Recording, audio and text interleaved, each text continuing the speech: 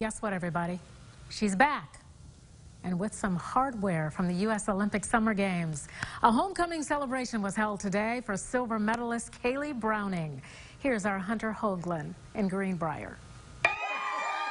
From cell phone celebrations a world away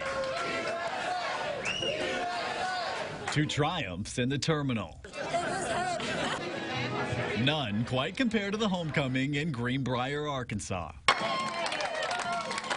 Trap shooter Kayle Browning not just winning silver for herself at the Summer Games, but all of these people back home too. Faulkner County real soon is going to be 150-year-old, and probably today is one of our proudest moments that we've been able to have. 200 people packed Herschel Hall to see the silver, making this town shine a little brighter. I couldn't be more humble to represent Arkansas, to represent the USA, and, you know, my whole country and everybody that's been behind me.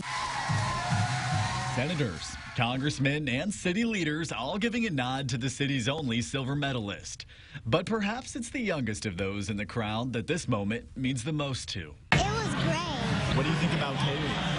She was amazing. An Olympian to look up to, one to be proud of, and hopefully one to watch again in 2024. Thank you so much for your support and everything that y'all have done.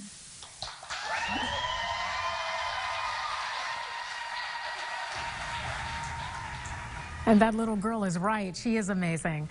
All today at the celebration, Worcester's Mayor Terry Dunn Robinson declared today, August 4th, as Kayle Browning Red, White, and Blue Day. And we here at Fox 16, we are so very proud of you, Kayle.